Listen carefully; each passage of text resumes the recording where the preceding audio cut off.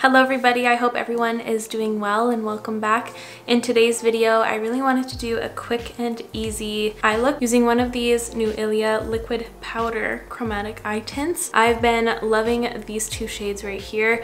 This more bronzy color and the shade Sheen has been in my everyday makeup bag. I've been wearing it like crazy ever since I received these, and I'm really excited to show you how I use them. So before we get into it, I would love for you to subscribe if you aren't already. It would mean so much to me, and let's get to it. I'm getting slight Dwight Schrute vibes from today. I don't know why, like there's nothing really, but I just get those vibes. But anyways, to start, I'm going to start off with the Charlotte Tilbury Hollywood Flawless Filter in the shade 3, and I'm going to apply that to the high points of my face. Nothing new to see here. I just love this stuff so much. I feel like I can't do my makeup without it. For my foundation, I'm going to be using my Quo Beauty liquid foundation in the shade Beige N4.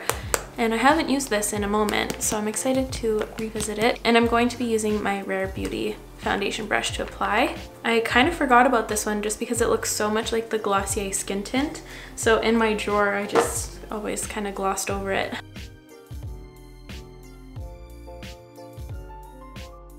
I'm so happy about my skin right now. I just have flat acne scars going on right here, so it's so easy to cover them up. For a while there, I was getting really discouraged by waking up every day with a couple of new, really painful breakouts. It was so rude. Oh my god, my hair. A little bit of that foundation goes a long way. I kind of forgot about that, but I'm just gonna take my sponge, press it all in, kind of pick up any excess, and ultimately make it look super skin-like. Just to brighten it up on the inner portion here, I'm going to take a little bit of my Becca Under Eye Brightening Corrector. I like to just use it with a sponge. I'll take a tiny bit of that and I'll mostly focus it in here. Even that was a little too much. The smallest amount goes such a long way. And for my concealer, I'm going to be using my Makeup Forever Matte Velvet Skin in the shade 2.4. Oh, this might not be my shade anymore. That is not it under my eyes today. I'm going to take some of this Milk Makeup Flex Concealer in the shade Fair because that is like pure mustard under my eye. I keep forgetting that I have my winter skin now, so no more of my summer faves. Oh, that is legitimately pure Dijon mustard under my eyeball. Not the best, not the best, not the best. Oh no, my under eyes are going to be a little bit more full coverage than I was going for, but you know, everybody makes mistakes. Everybody has those days. Okay, so for my under eye powder, of course I'm going to be using my fave, Pat McGrath Blurring Under Eye Powder. I don't know why I've been loving this one so much recently. Maybe it's because I haven't been needing much powder around my face, just under my eyes to quit the creasing. So, I don't know, it's just such a bomb powder.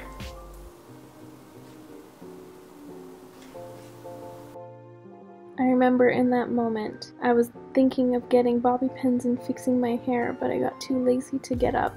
But that's all I'm wishing for right now while I'm editing, is that I wish I pinned back those two stupid pieces of hair. They're bugging me so bad, you guys. I think I got a little bit of my lip balm and my foundation around my mouth because it's not looking really cute around. Oh my god! I have a beard!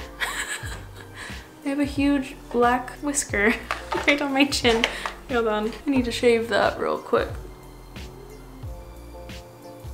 I don't like getting older. Anyways, now it's time to move on to bronzer.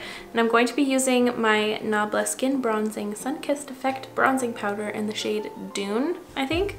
I don't know, maybe I should grab the lighter one because my skin is a little bit pale. I'm going to start off with this, and if I need more definition, I'm going to go back into Dune. This is the lightest shade in Ambra. So I'm just going to use my Sephora Precision foundation brush. Oh yeah, I think this is a good decision that is showing up.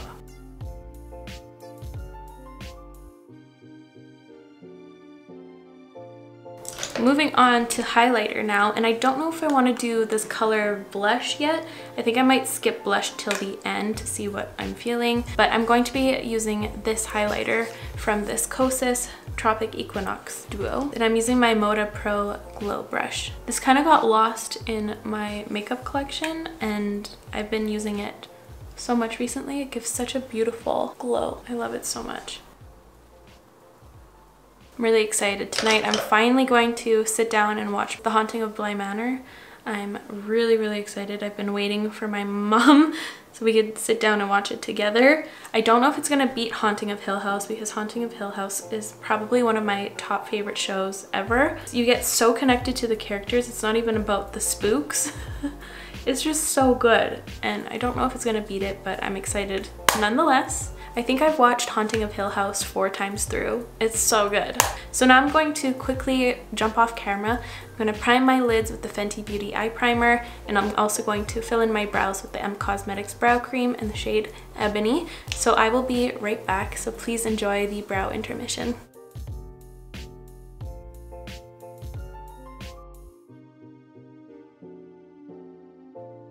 Welcome back. So I'm really excited to show you how I use these. They're very easy to work with, and they also have a really long-lasting effect. I've been super excited about these. I think they came out with 8 shades, I believe. I only have 4, and these are the 2 that I've been using the most, Sheen and Hatch.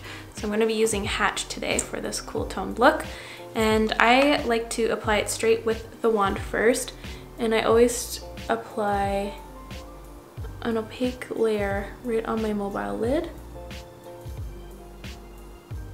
And we're done. Told you it was quick. Now I take a little blending brush. This is a Smith 232, and I just start buffing out the edges.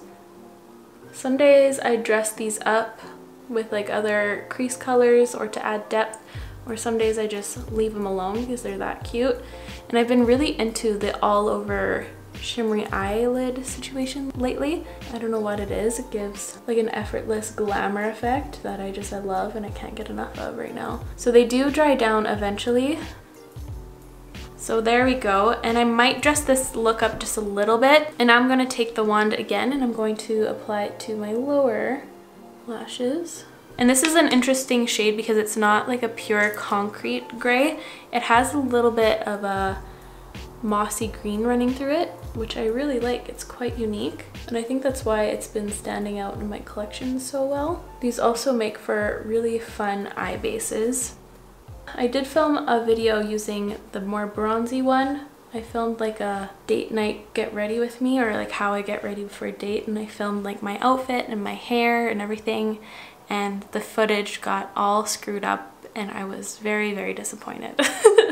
But maybe I'll have to refilm that once again sometime. So there we go. That's how I usually apply them if I just want a more effortless look. But I think I want to dress it up a little bit, and I pulled out my single eyeshadow palette. Remember the good old days when everyone was obsessed with single eyeshadows? I kind of wish that was back. I felt like I was able to be so much more creative then somehow, instead of being constricted to palettes that brands create. I don't know. Maybe I'll have to bring out my single shadows a lot more. I'm going to take this Anastasia Stone eyeshadow and I'm going to pop that in my crease as my transition shade. This isn't going to do much because it's pretty much the matte version of the Ilia one. It just softens it.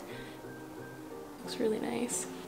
This used to be one of my favorite single eyeshadows too. And then for the center of my eye, this is an oldie but a goodie. This is the Anastasia eyeshadow in the shade Metal. I'm just gonna pop that in the center of the lid. And I just quickly dampened this smudger brush from Royal Langnickel, and I'm just going to hit that right in the center, right near my lashes for an extra pop. And I'm also going to use that as my inner corner highlight. The outer portion looks kind of lost, so I'm going to add a little tiny wing using the shade Deep Brown from Anastasia with this Royal and Langnickel Balm 487 brush.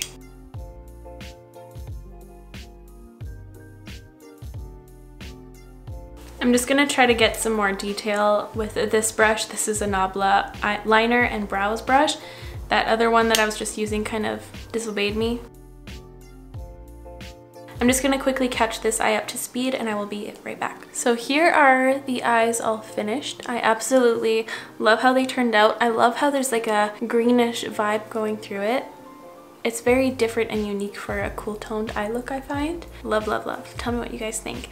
But now I'm going to move on to my blush and my lips.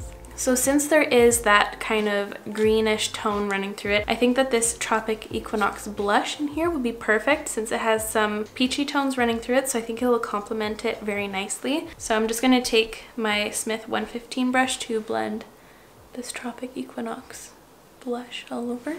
Oh yeah, that's cute. That's cute. And it also warms up the complexion nicely so we don't look too flat.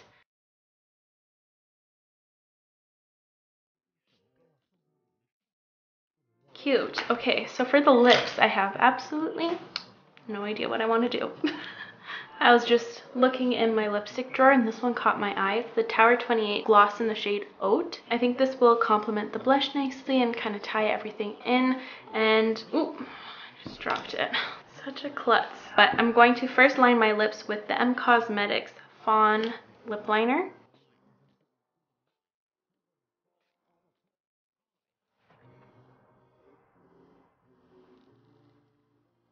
And now I'm going to apply this color. Hopefully it looks cute.